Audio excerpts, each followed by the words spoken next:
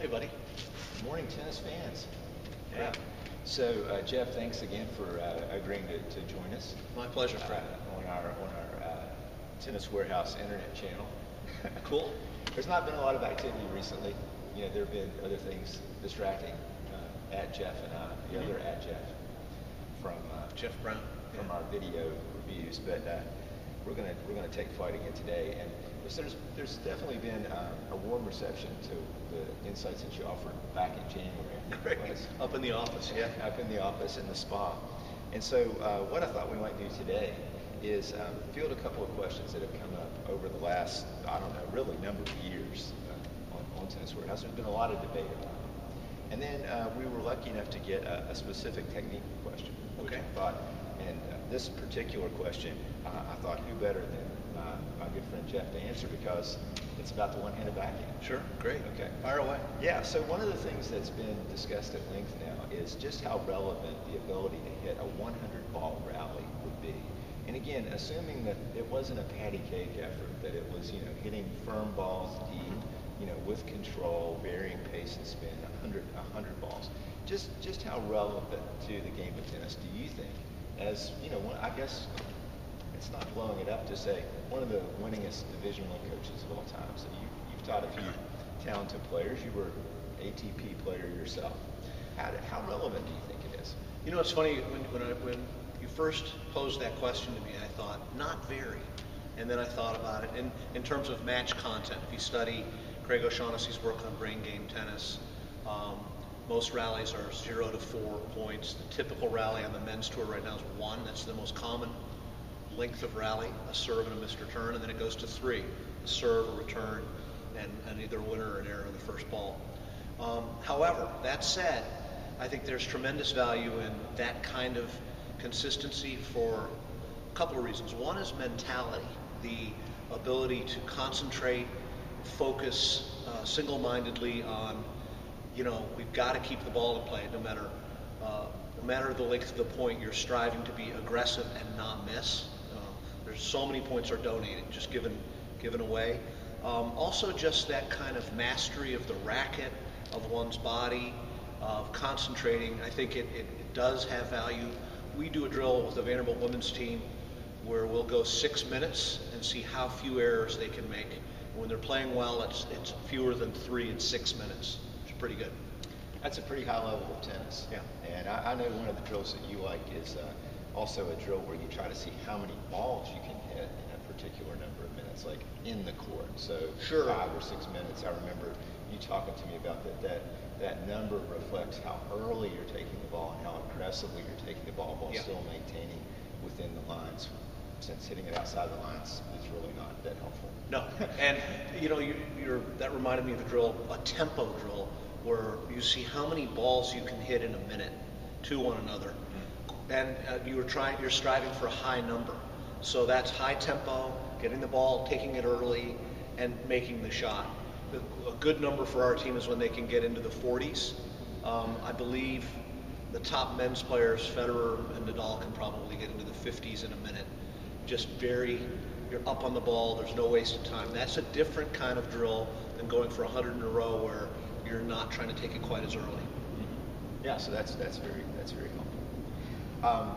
I think another thing that's been bandied about quite a bit is what level of player it takes to start putting up a real fight against a female pro, even a female pro who's not at the absolute apex of the game. And there's actually been multiple threads about this.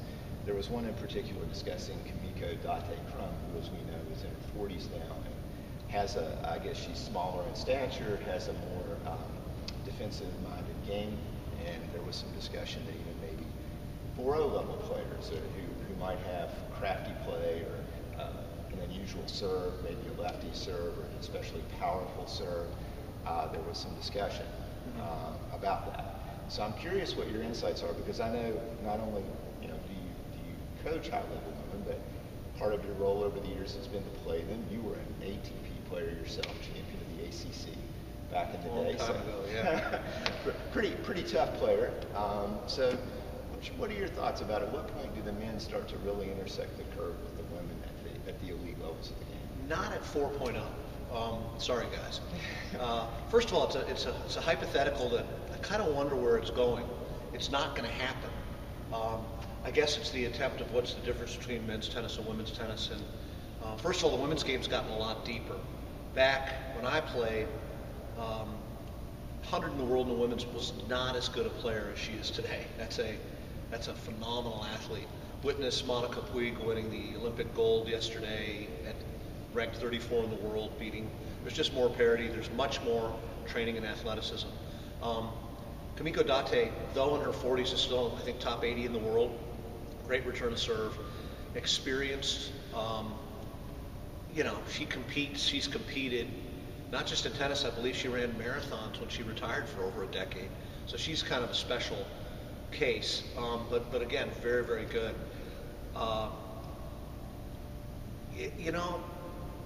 A guy, the men's tour and the athleticism, just think of the gender differences. A 6 foot, 190-pound guy is gonna, with a big serve, can hold his own against a lot of the top women. But that, again, I would think it would be more in the 5'5", 6'0" range. And again, you can watch tennis and it doesn't translate. The other thing about it is someone can beat you love and love, winning 55% of points.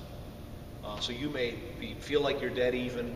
They're winning that extra 7, 8, 9, 10% of points, and you're not getting many games. Again, though, with the big serve, you may be able to do it. But I've seen Kamiko Date return Serena pretty well. So, I think there are other ways to spend your mental energy in contemplating this particular fact. Yeah. Mental advice mixed into answering one of the There's a lot of other stuff to worry about. And mental training, that's something we could spend a whole segment on mental training, I think. And can you train? That's just another thing that comes up. Can you train mentally? And I think that's maybe another topic for another day. But, sure. I know I can speak from a little bit of experience hitting with your team from time to time, and of course with Micah, it was herself, Sean, top 50, top 24, I think in the case of Micah. I can say that the ball you're facing and the degree of skill, not only skill, but competitive spirit and grit is a different thing when you run across on any recreational court. Yeah, I mean, Micah Babel was the assistant here for 3 years, was top 25 in the world, played 19 slams, held her own. And if you watched her play, nothing would wow you. But again, it's that mentality of setting up. Also, the decision-making of a top pro is going to be probably better than someone who has a day job. They're going to run wide, and instead of floating a chip back, they'll get it at your feet if you're coming in. They'll put the ball where you don't want it if they're indeed world class. Yeah. Fair enough. Okay. And last but certainly not least, we have a technical question, and I'm going to pose the question and stand aside and give you a little bit of room. But there's been some discussion again about the resurgence of the one-handed backhand. Maybe even a disproportionate number of the very top players starting to show up again with one-handed backhands. And obviously, one of the best one-handed backhands I've ever faced is yours. True statement. So I'm wondering if there were a technical tip that you were going to give on the one-handed backhand, what would you say for someone trying to build a really effective and reliable? I know you talk about structure and building a foundation that will hold up under pressure. What are the key things that you would want that player to know? Strengthen the grip. Understand the footwork approach, how quickly you have to attack a ball with your feet to get behind it. I would study some of the best one-handers. Wawrinka, to me, has the most fundamentally sound one-hander. If you look at Gasquet, there's a lot more wrist and whip. That's very hard to learn. Even Federer has a little bit of a loose wrist on some of his backhands. Wawrinka's is money. Dominic Thiem's is really good. But strengthening the grip and getting the knuckle over, so you can, as you come in, you can hit and really drive through the ball. If you watch the top players from the baseline, they load really quickly, and if they can get it, they absolutely crush it. If it's out wide or low, they can move the grip over and hit a really good underspin. The variety of the one-hander is hard to beat, especially when you get to a grass court. You look at the success of the one-handers. It's probably most prominent on grass with Federer, Gasquet tends to do well on grass. The weakness of it, of course, is the one-hander, but the players have learned how to move back and also move up. There was a wonderful article and I think a video montage on the New York Times on Wawrinka's one-hander, and just showed how he hit it. That was really instructive, so I recommend looking at that. Outstanding. That's really helpful. I know one of the things that you told me that was extremely helpful was thinking about loading that left leg. Getting the left leg behind the ball and driving, and then coming in, and watching out that you don't get too close. That limits your options. You can't really open up with the hips. Yeah, footwork is paramount on the one-hander. Footwork and getting the right grip. I think Steffi Graf fell into this. Not that we're in the same neighborhood as players, but I used to get caught with my chip grip and realize I had to hit over the ball and it was too late. So I had to learn, really turn that grip over using the left hand to turn and experimenting with it. There's a wonderful old classic book, Vic Braden's Tennis for the Future, and I used to set up a ball machine in the book. I'd open the book to the backhand page and just work on my one-hander, and had to do with getting underneath the ball and coming up with top. And I went from kind of a Rosewall chip to more of a Guillermo Vilas. I'm dating myself here quite a bit. Guillermo Vilas topspin rip. For the younger folks out there on Tennis Warehouse, I believe that Guillermo Vilas of Argentina, if I remember correctly, actually held the record for consecutive clay court wins until Nadal broke it fairly recently. Yeah, he was the Nadal of his day. Also lefty, also just physically, they called him the bull of the Pampas.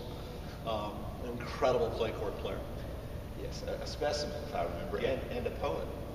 A poet, although the Argentinian author Jorge Luis Borges, who was blind, said, Vilas writes poetry as well as I play tennis.